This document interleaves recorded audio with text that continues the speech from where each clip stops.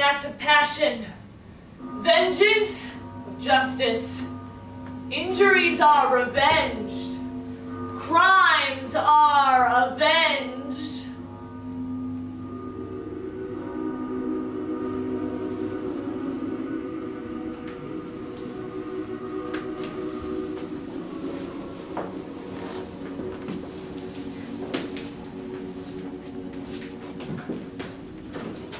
Success would be the best revenge. All the old knives that have rusted in my back, I drive into yours. Revenge is like a stone which man hath forced up a hill, will come down with great violence and break those bones again. Thou didst reject me. Well, I still live, but thou art dead, and thy head belongs to me. Hell hath no fury like holy scorn. Scorn!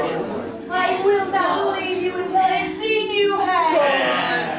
Beware the man who doesn't return your punch. He won't forgive you or let you forgive yourself. Behold on wrongs with vengeance waits, and art subdues the strong. Before beginning a journey of revenge, you must first dig 2 graves. Something of vengeance I intended. It gave me the sensation as if I had been poisoned. Justice belongs to those who claim it. Revenge is a wild kind of justice. Vengeance is mine, thus saith the Lord. The heavens will be revenged of every ill, nor will they suffer murder unrepaid. For evils the evil's conductors be, and death's the worst of resolutions.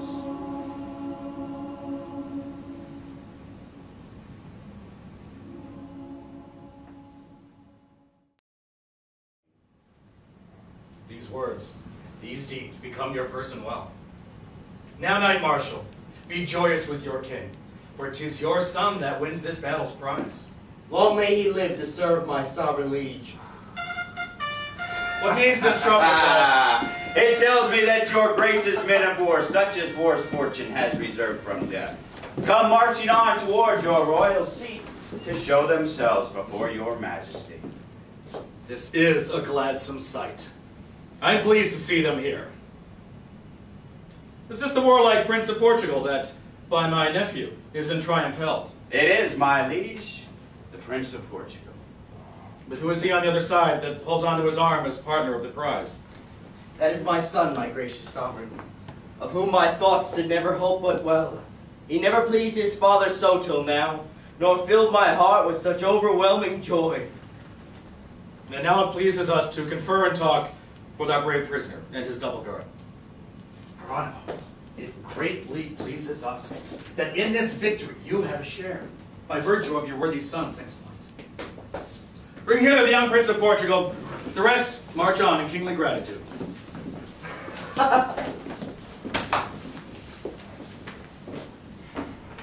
Young Prince, although your father's hard misdeeds in keeping back the tribute that he owes, deserve but evil measure at our hands, know you that Spain's hospitable.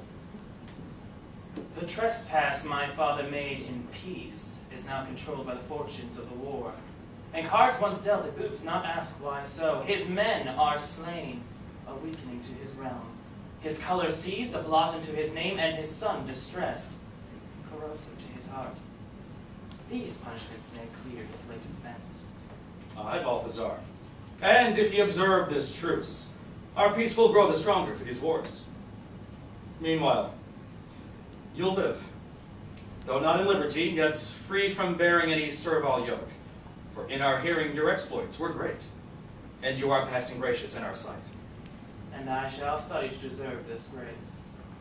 But tell me, for their holding makes me doubt, to which of these two are you prisoner? To me, my liege. To me, my sovereign. This hand first took his war horse by the reins. But first my lance did knock him from his horse. I seized his weapon and enjoyed it first. But first I forced him lay his weapons down. Let go his arms, you two, at my command. Say, worthy prince, to which one did you yield? To him with courtesy, and to him by force. He promised life, as this one threatened death, but, truth to say, I yield myself to both. Will you both accept my judgment? Well, I want no more than your grace awards. Nor I, even if I must forgo my right. Then by my judgment thus, your strife shall end. Nephew, you took his weapons and his horse. His weapons and his horse are your reward. Horatio, You did force him first to yield. His ransom therefore is your valor's fee. And that just reward may fit your merit, to you we yield the armor of the prince. But, nephew, you shall keep the prince in guard, for your estate best matches such a guest. Horatio's house is small for all his strength. How likes Don Balthazar this judgment? Right. Well, my liege, with this proviso, that Don Horatio bear us company, whom I admire and love for chivalry. Horatio, leave him not who loves you so. And now, let us hence to see our soldiers paid, and feast our prisoner as our friendly guest.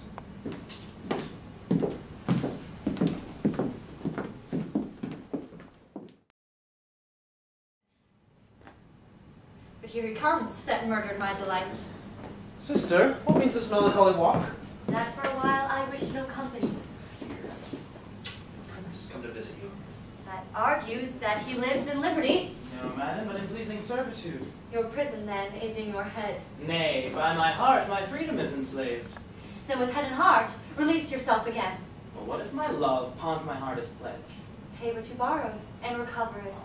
I'd die for return from where it lies. A heartless man, alive, a miracle. Aye, lady.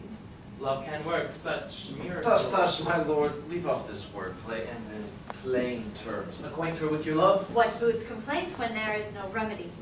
On your gracious self must I complain, in whose fair answer lies my remedy, on whose perfection all my thoughts attend, on whose aspect mine eyes find beauty's bower, in whose translucent breast my heart is lodged. Alas, my lord, these are but words, of course, and but a means to drive me from this place. Oh, madam. Your glove. Thanks, good Horatio. Take it for your pains. Signor Horatio, stooped in happy times. I reaped more grace than I deserved or hoped. My lord, be not dismayed for what has passed. You know that women oft are humorous. These clouds will scatter with little wind. Leave it to me, I'll blow them away myself.